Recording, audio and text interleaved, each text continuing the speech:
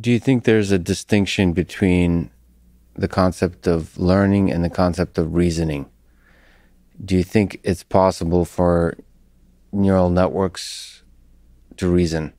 So I think of it slightly differently. So for me, learning is whenever I can like make a snap judgment. So if you show me a picture of a dog, I can Yeah. immediately say it's a dog. But if you give me like a puzzle, like whatever, a Goldsberg machine Yeah. of like things going to happen, then I have to reason, because it's a very complicated setup. I've never seen that particular setup, and I really need to, draw and like imagine in my head what's going to happen to figure it out.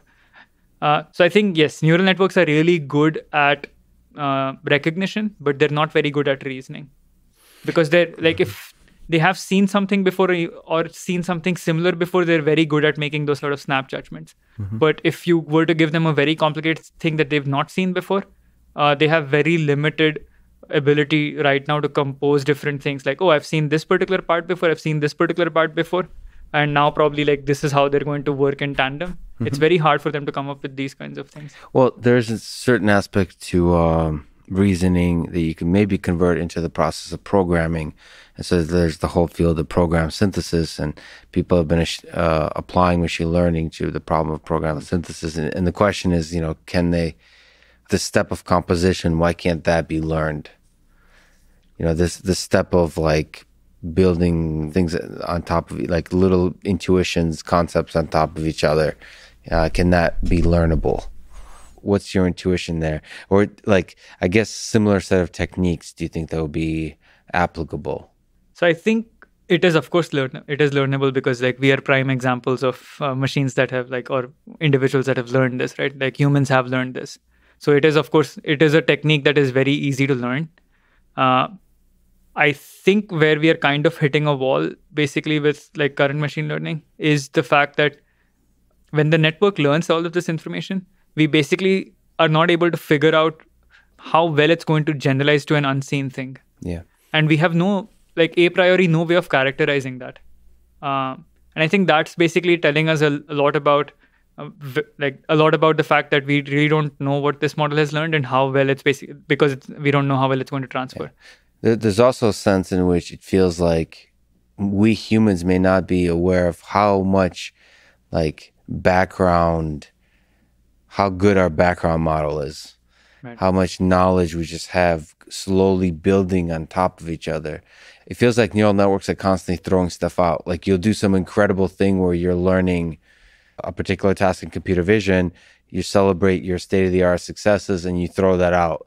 Like it feels like you're never using stuff you've learned for your future successes in other domains.